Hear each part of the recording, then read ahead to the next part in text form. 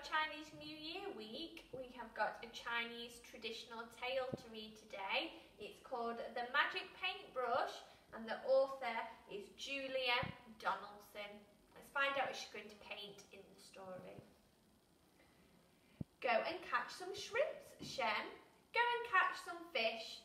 Go and gather oysters to fill the empty dish. Shen sits on the seashore, a stick is in her hand. She sits there drawing pictures, pictures in the sand. She draws a flower, a flying fish. She draws a boat at sea. A hen, a hare, a dancing dog, a weeping willow tree.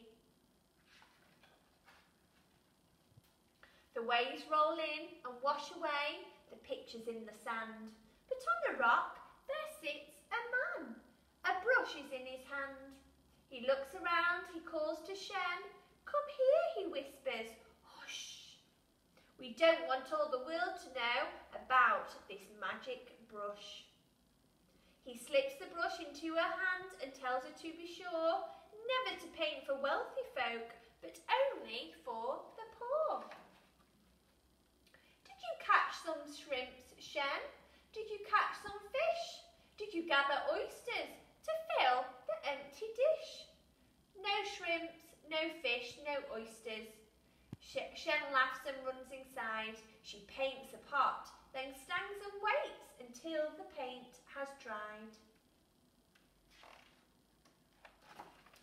The page dries on the paper. The painting of the pot is not a painting anymore, but real and steaming hot. The pot is full of shrimps, Shen. The pot is full of fish. The pot is full of oysters to fill the empty dish. The village people hear the news. Into the house they crush. The young and old all want to see Shen and her magic brush. She paints a melon for a boy, a ladder for a man, a basket for a woman, and for a girl, a fan. And soon the news spreads far and wide, and people stand in queues for blankets, boats and buffaloes, for hats, coats and shoes. The news spreads over fields of rice, all over desert sands, until at last, inside Shen's house, the powerful emperor stands. I order you to paint a tree and make it very big. Instead of leaves, paint golden coins, 100 on each twig. Shen shakes her head. Your Majesty, I promise to be sure never to paint for wealthy folk, but only for the poor. The emperor scowls and stamps his foot. He bellows to his men, seize the magic paintbrush and seize the girl called Shen. Now Shen sits in prison upon a cold stone floor. She waits there till the emperor opens the prison door. He holds the magic paintbrush. He orders, paint that tree. Paint me my tree of golden coins, and then you shall go free. Shen takes the brush and bowing low says, Gracious Majesty, come back here in the morning and you shall have your tree. That night, the emperor lies in bed and dreams about his tree, while Shen is busy painting a horse and then a key. The key turns in the prison door and Shen stands free outside. She climbs onto the horse's back and swiftly starts to ride. Where are my coins? The emperor shouts. Where is my golden tree? Where is the magic brush? He cries. Who let the girl go free? He climbs on his fastest horse and rides with all his men. Over the fields and desert sands, they gallop after Shen.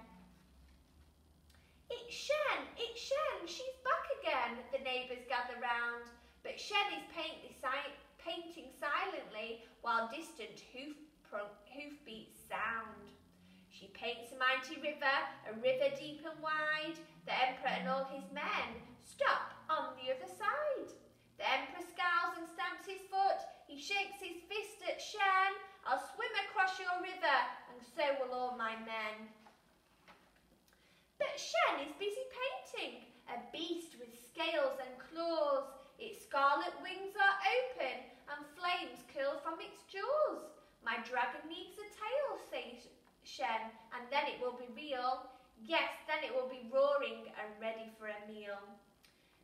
shall paint that tail," she asks, "or would you rather go?"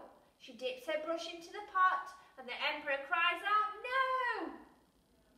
He turns his horse and rides away. Away ride all his men.